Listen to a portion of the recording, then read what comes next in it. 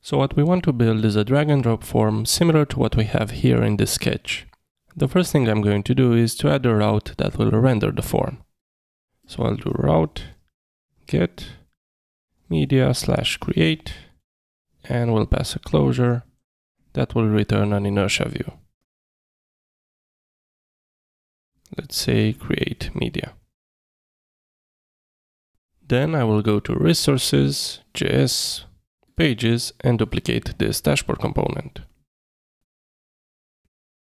Let's now view this in the browser.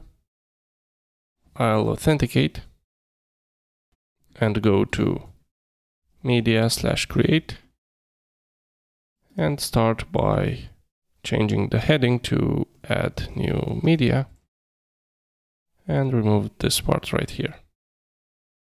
If we go back to the sketch, we can start laying down the form structure.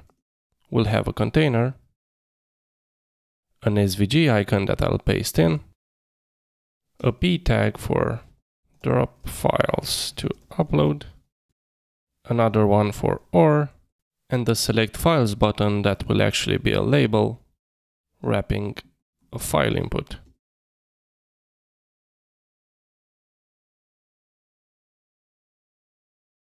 And we can hide this with SR only.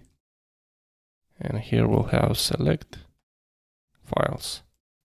Finally, we need another P tag for the maximum upload file size. Now that we have the HTML structure in place, we can focus on styling it. We'll start with the container and move down from there. We'll go here and say class, and we'll make this a vertical flex.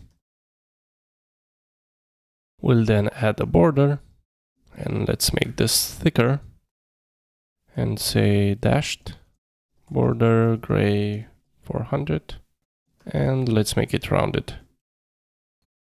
Now let's go on the SVG and make it a bit smaller using class width 12, H12. And to set the color, we'll do text gray 500. And we can also add some padding using px6, py12. And to center the items, we can do items center. Let's move down to the drop files text, and we'll do class text XL. We'll leave the OR as it is and focus on the label. We'll do BG white, px4, h9. And to align the text, we can do inline flex, items center. And let's make this rounded, give it a border.